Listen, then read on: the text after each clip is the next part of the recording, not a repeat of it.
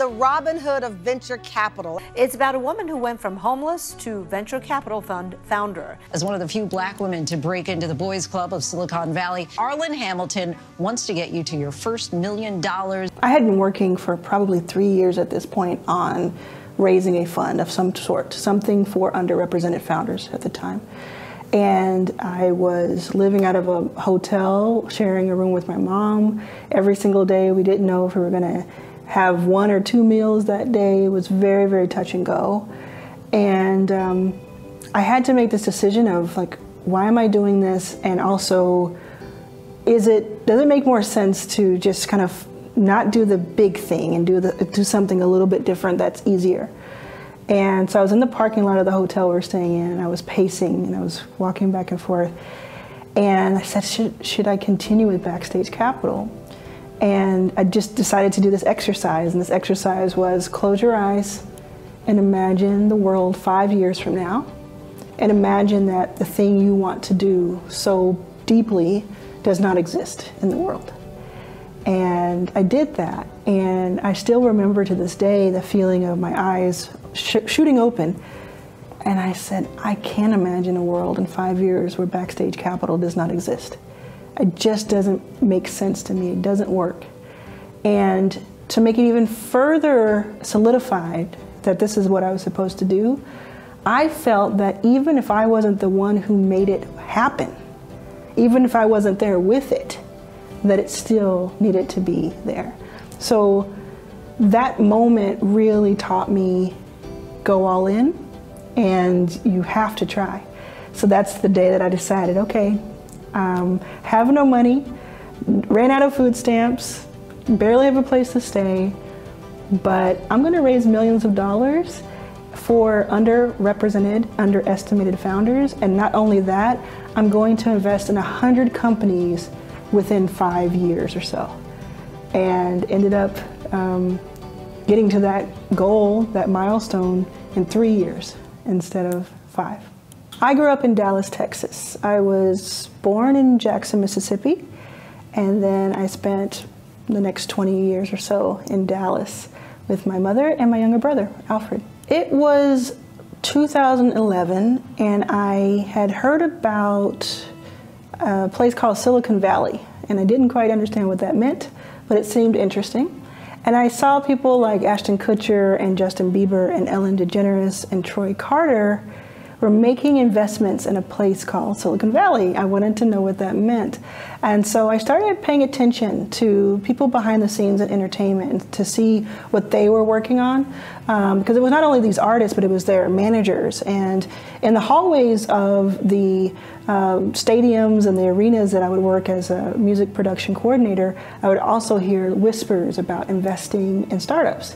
And I wanted to know why people with money were chasing that.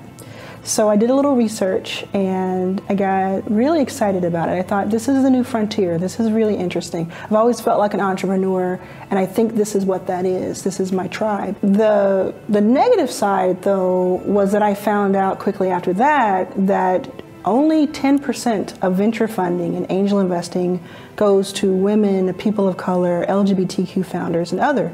So if you're a white man in Silicon Valley, you have a higher chance of making and raising capital than you do if you're anyone else. And that didn't make much sense to me in a country where white men make up only 1/3 of the population. So that's when things changed a little bit for me. That's when my life changed, is when I decided, instead of trying to raise capital for one company, some company that I would be the CEO of, what if I tried to raise, and what if I did raise money to put behind other founders who looked like me? And that's when I started Backstage Capital. And since then, you know, I had said in 2014, I think it was, I said I wanted to invest in 100 companies by 2020. We've gone on to raise about $20 million, and we've invested in more than 200 companies. Raising all of this money has not been easy. It has been a challenge every step of the way. I call it pushing a mountain up another mountain. But it has been very rewarding because now we have hundreds and hundreds of founders who have been backed. And I feel like it started with just that one idea in a bedroom in Pearland, Texas, just a few years ago.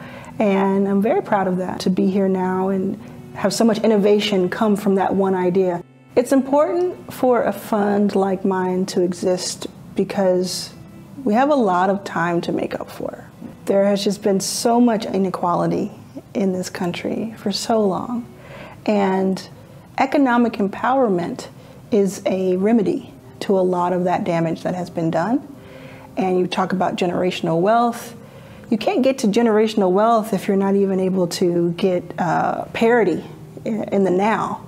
And think about also innovation. Like when you back Black founders, brown founders, women, people of color, LGBTQ, when you're backing these entrepreneurs, you're also backing the next great health tech company, the next great infrastructure company, great sustainability company. All of these innovations are coming from these brilliant minds that are being either overlooked or undervalued or both.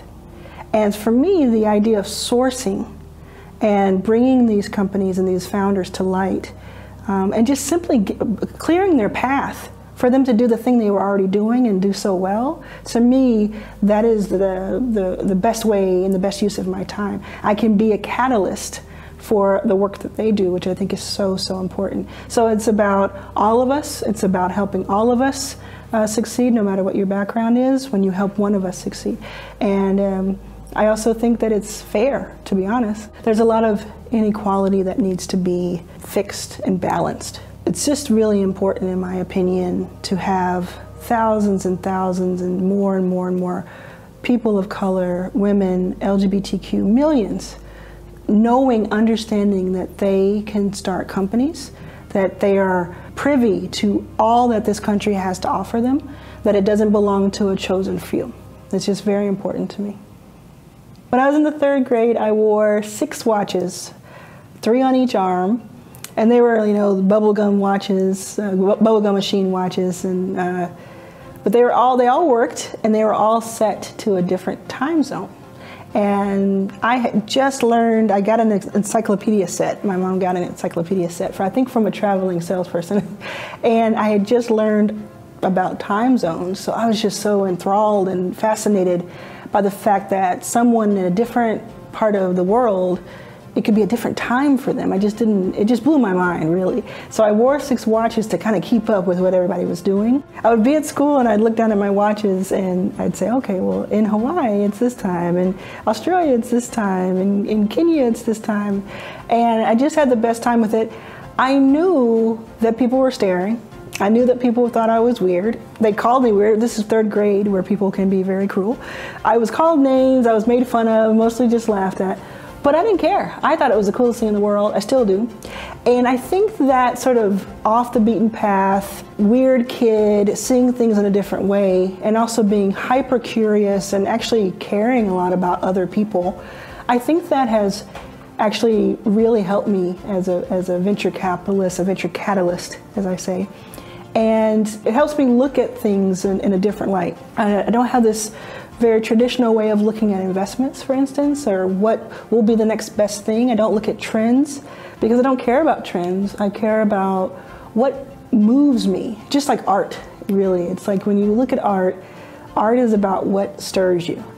And that's what I do when I look at companies. So I'm very happy for the little girl who wore 6 watches, because today, you know, they called me weird, they called me disruptive. Now I get paid to do both.